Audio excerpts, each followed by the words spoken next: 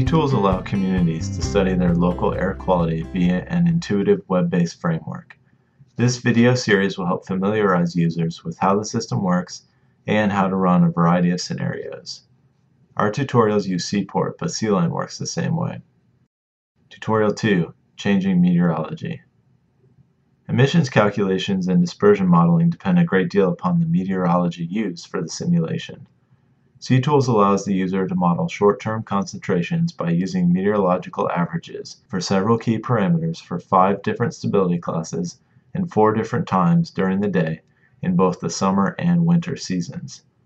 Tools also can model annual averages. Let's see how changing meteorology impacts NOx concentrations in a residential area near the Wando Welch Terminal in Charleston. Let's first pan and zoom in on the Wando Welch Terminal. Remember that our modeling domain will correspond to our viewing window. Notice that much of the area to the southeast of the terminal is residential. We'll open up the Perform Analysis tab and name our model run Wando Baseline NOx. Let's leave representative short-term concentration checked, but notice that we have the option here of calculating annual averages.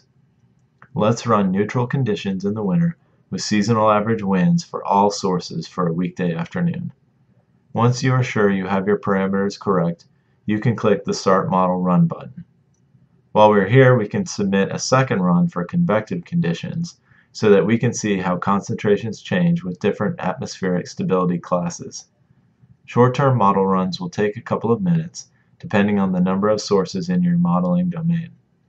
Annual average runs take longer, as the system runs over 100 scenarios to represent the changing conditions over the course of a year. You can check on the status of your run by clicking on the folder icon. Hit the refresh button to watch the progress of your model run. Your run will be ready for viewing once the status changes to completed. Notice that completed is hyperlinked. If you click this link, it will bring up a pop-up window that lets you know that there were no rail sources in your domain, even though you asked it to run for rail lines. Clicking the icon with the eye will overlay the concentrations on top of your base map. Notice the strong contribution of hoteling ships. If you click on the large eye icon on the left side of the page, it will bring up some visualization options. Inspect mode allows you to click on any area on the map and see the concentration predicted, as well as the contribution percentages from each of the sources. The census block overlay redraws the concentration output as averages by census block group. By the way, this overlay is included as both a shapefile and a KML in the gzipped file archive that you can download from the View Results tab. The archive also includes CSVs with concentrations at all XY receptor locations. After your second model run, the one with convective conditions, is completed, you can bring up those results. You'll notice right away that the plume is dispersed more. To get a better sense of what the differences are, you can run a comparison analysis. Open up the View Results menu, then click on the Comparisons tab. You can create comparisons of raw difference or relative differences between the two.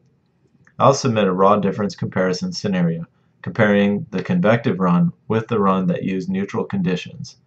Once you bring those results up, you'll see that in general, convective conditions led to higher concentrations throughout the domain, except that the plume from our point source was not as extreme. That's it for Tutorial 2. Watch Tutorial 3 to see how to add new sources.